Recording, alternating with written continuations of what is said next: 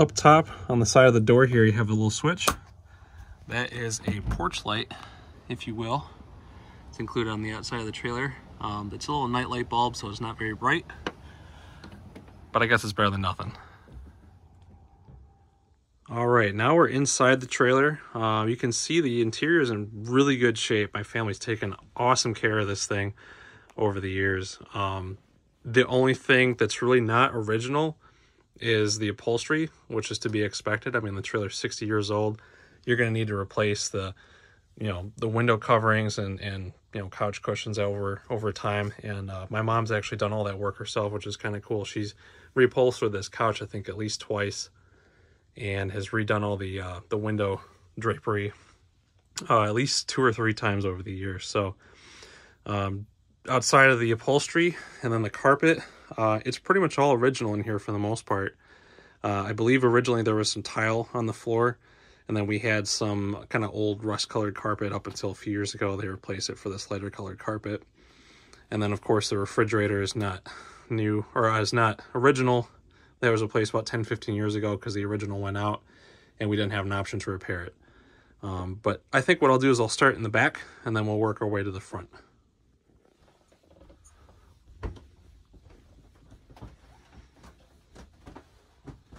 So coming back to the bathroom, it's pretty cramped, but there's a lot going on in here. You see we have a combination toilet and shower set up.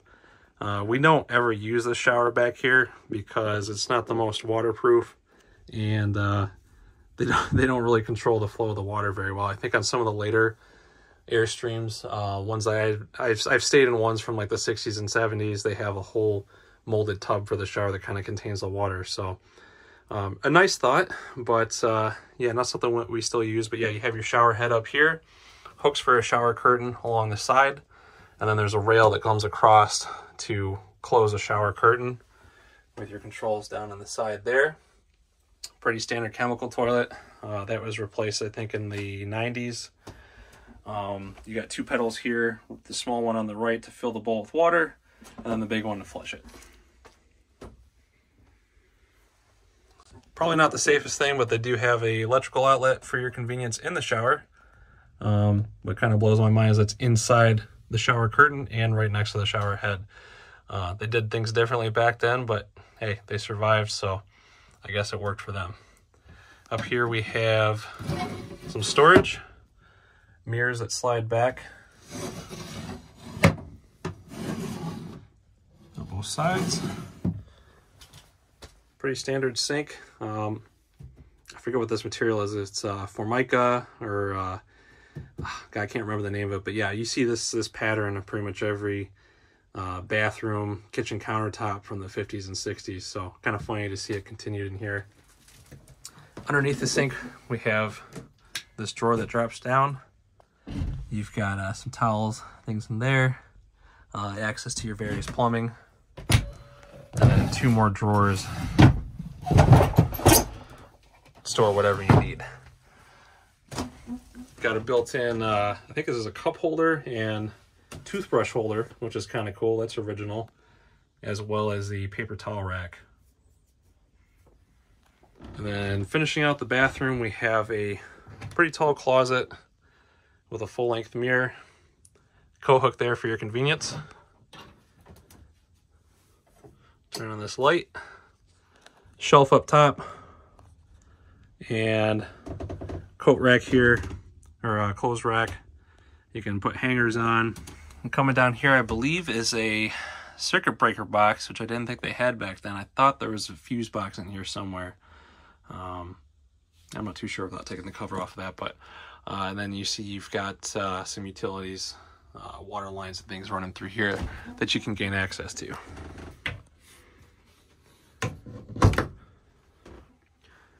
Coming forward into the bedrooms, you'll notice that there are sliding partitions. There's one here going back to the bathroom, and then there's one going up to the front area as well. These have a magnetic latch on them. Keep them in place. Give you some privacy. Not a whole lot, but better than nothing again. I believe these are actually original to the trailer. And then there were straps to hold them in place. I think this one's long gone. That one's on its last legs, just to keep it folded up while you're traveling. You'll notice there's these cool light covers or light assemblies throughout the trailer. These ones back here have a nice little shelf on top for various things. And you'll notice that a lot of the lights in this trailer have two knobs or two pull strings on them. You have one that's a gold color and then one that's red. Basically, the gold one runs off of the 110 outlet when you're plugged into the city power, and then the red ones run off the 12-volt battery. So if you're on the side of the road or you're at a rest stop, you want some light, assuming the battery's connected, you pull this one on the right. Not quite as bright as the 110 outlets or the 110 lights, but still nice to have that as an option. Above the beds, some pretty nice storage here. You can see we got some old board games from the 70s, I think, stashed up there. This have probably been on the trailer for God knows how long. Pretty good storage space up here on both sides. Up top, this is an exhaust fan to help air out the back of the trailer. There is a metal cover that goes over this. My parents have taken off all the covers on the roof to winterize it for the time being. They're having some sealing issues as far as keeping out water, things like that. So we just left them off for the time being. But yeah, you just flip that switch and the exhaust fan would turn on. And then there's a nice screen that goes over it too, so that, you know, you don't get any bugs or anything like that in there. Underneath the bed, at least on this side, you have 3 pretty good sized drawers. You can put all kinds of things like towels, bedding, things like that in there. And then on this side, you don't have any drawers, but that's because your hot water heater is underneath the bed. And you can actually access that underneath here. Might be able to see those 2 holes. You pull this panel up and you can get access to the top of the hot water heater. We have some magazine racks on the wall here and towel racks, or, you know, hang towels, clothes, whatever you want from there. A small microwave that we keep, that we use on top of the refrigerator there. And that is pretty much it for this bedroom area. I think these beds are, I want to say they're full size, don't quote me on that, but they're pretty small. I'm about 6 foot and I don't really fit on them anymore. So if you have 2 smaller people back here, it works pretty well.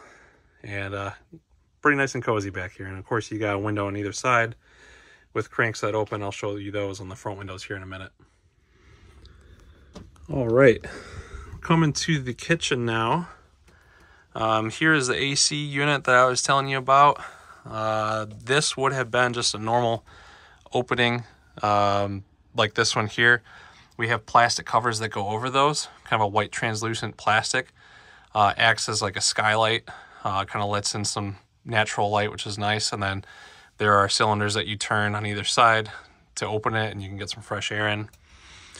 So this AC was put in for, obviously, you know, comfort, convenience. Kind of needed it going down to the southwest, warmer places like that. You got AC and heat in there. The heat doesn't work the greatest. We end up just using a space heater whenever needed, but this trailer doesn't really see a lot of use past late summer.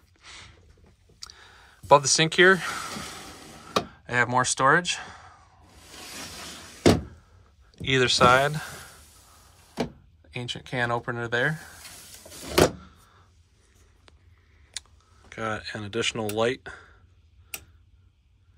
underneath the cabinet with paper towel holder, and then a rack for spices or, you know, whatever you want to store up there. There we got salt and pepper, barbecue lighter, matches, things like that. And then you have 2 sinks to use here. Yeah, I think these both go straight to gray water. There's no garbage disposal, obviously, or anything like that. So there are strainers in the sinks to keep large chunks from going down and blocking anything up. You got hot and cold. This was a drinking water dispenser at one point. There would be a separate filter just for that line alone, so you could dispense just dedicated straight to drinking water. That's been disconnected. I'd like to get that rehooked up at some point again in the future, but that's a project for another day. Underneath the sink here, You got 2 drawers. There's one for your cutlery with dividers included. It's kind of nice. And then just looks like kind of a junk drawer for the most part. It's funny, this is actually an adapter for the TV antenna that I was showing you earlier. We'll come back to that in a second. And then turn this knob. We get access underneath the sink. You can access to all the plumbing, and then more storage down here.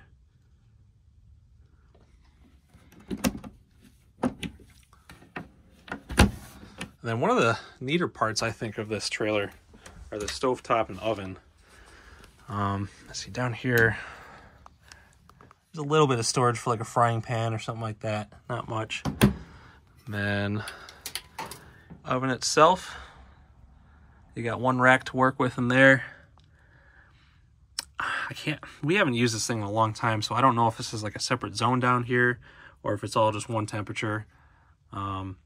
But yeah, kind of a neat setup. And then, oh yeah, okay, so that vent earlier that I was showing you outside, that's for the oven here. And then that one on the roof is going to be for the heater that I'll show you in a second. But yeah, you can see that pipes directly to the side of the trailer.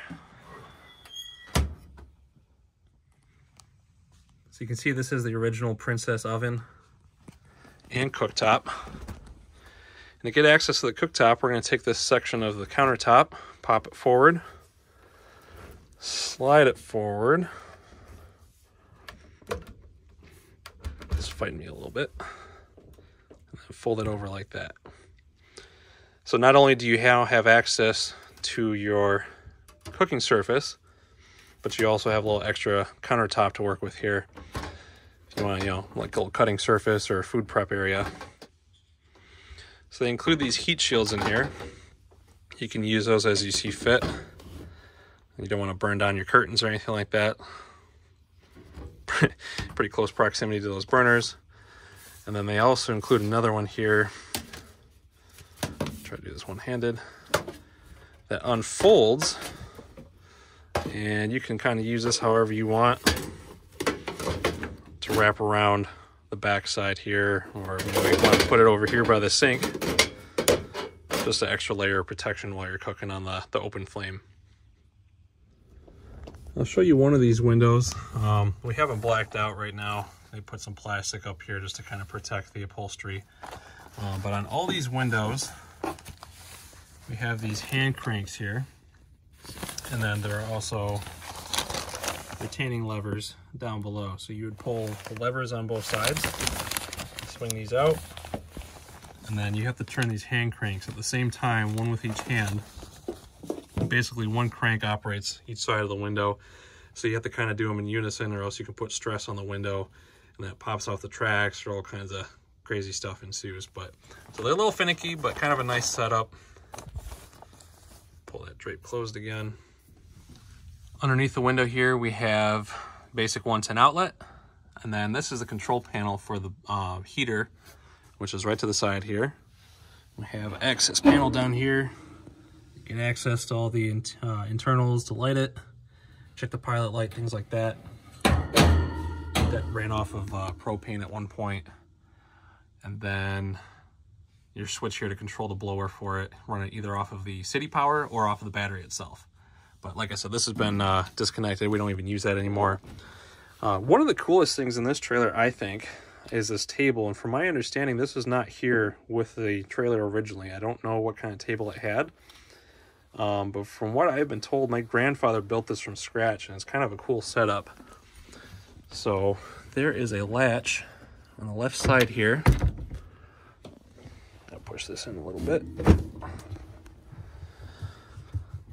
This table swings up,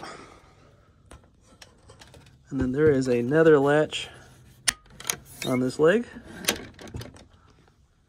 and voila, you have yourself a nice little dining nook here. And to make it even better, there's a third latch. Release that.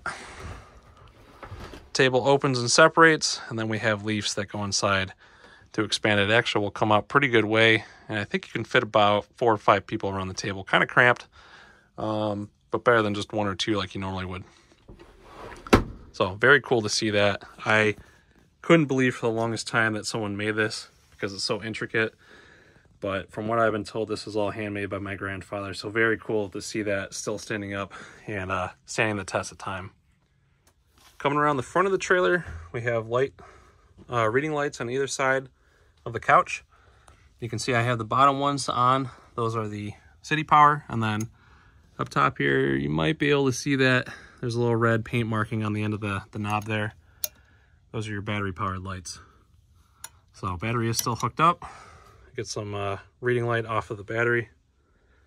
Kind of a nice feature that they added in. And then nice shelf over the front window with a coat hook. Store all kinds of stuff up there. Pretty good sized picture window out the front. Give you a little something to look at rather than black plastic. Lets in a lot of light up front there in addition with the skylight. And then to the right, I'm not sure what this crank is. I want to say this is an adjustment for the TV antenna at one point. In fact, yeah, I think this rotates the tube outside that I was showing you earlier for the antenna. So as you turn this, the tube will rotate and you can adjust the picture. And then one more outlet here. And then this switch here activates the electric pump for the freshwater tank. So if you are at a rest stop or somewhere where you're not hooked up to a water source and you have the freshwater tank filled up with water, you hit this, I believe. Yeah, that runs off of the battery, so you can use that to supply water pressure to the trailer if needed in an emergency situation. Now the front couch does convert into a bed. It's not the biggest bed, it's not the most comfortable bed, but it is bigger than the ones in the back, and I will show you how to do that now. So you pull off your armrests here on either side. You set those aside out of the way. And then you pull up the bottom part here. Stick it on me a little bit.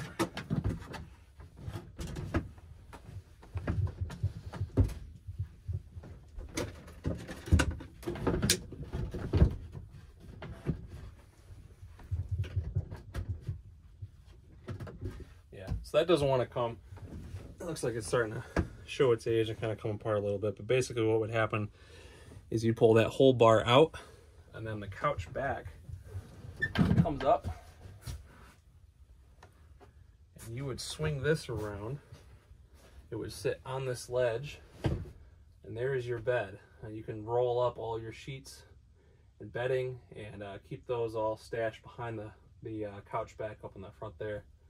And then put down whatever bedding, fitted sheet or anything like that you needed. You see those two hooks there on the back of the seat back. You attach those to these loops.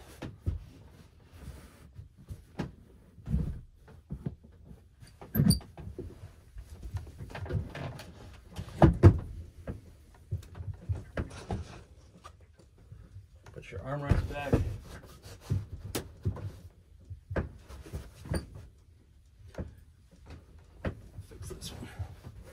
There you have it. Underneath the couch we have 3 drawers.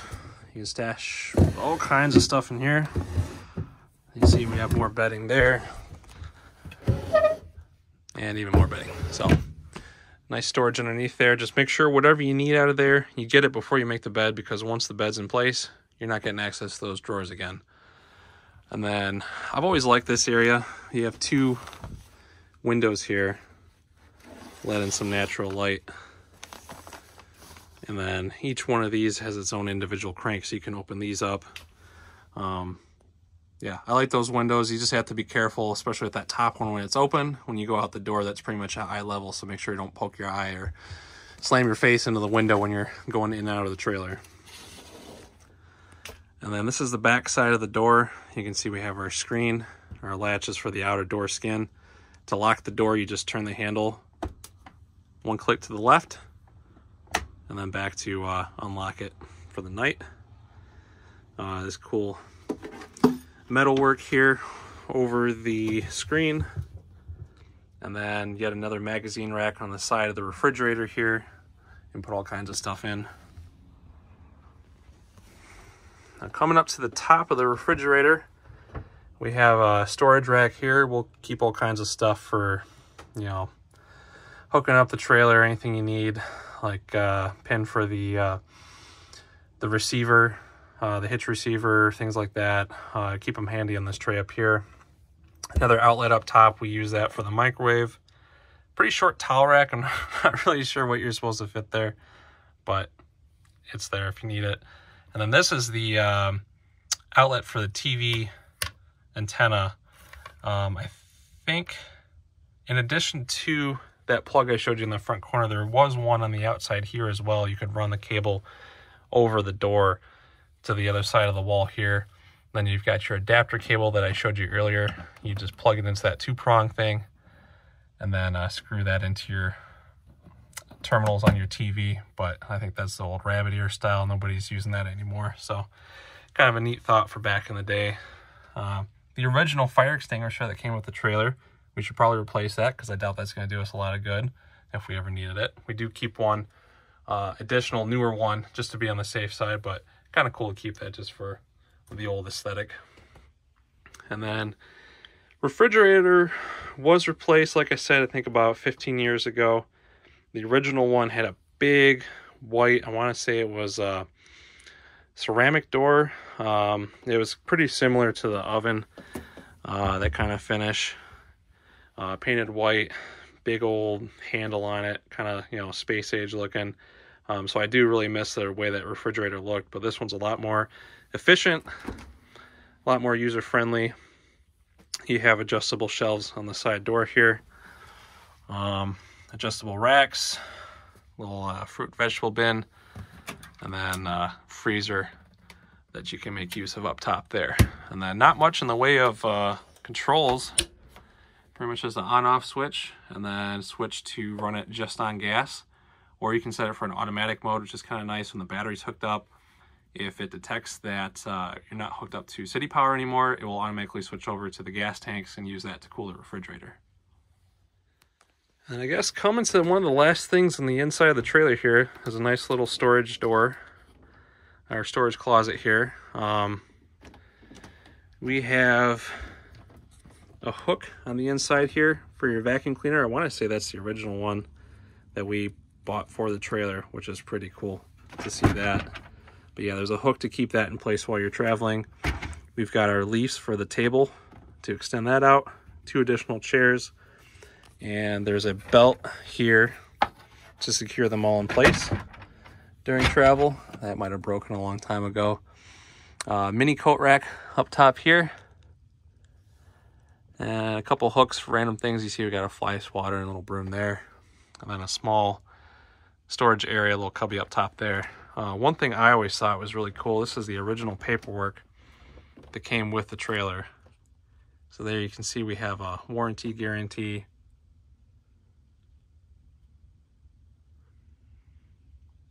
Tradewind Land Yacht, that's the model and the trim level of the trailer. Really cool to see that, that's all original. And this is, I want to say this is burner adjustment for the, what is this for? I want to say this is for the water heater, but I could be wrong. But yeah, basically, oh, for the refrigerator. This is for the original refrigerator, so that was how to adjust the burner for that. And then, of course, one more partition here. See this snap still hanging on. If you're sleeping in there, you still got people hanging out in the front part, or if you're sleeping on the front part of the trailer, you want some privacy, pull that across. No, you get the idea.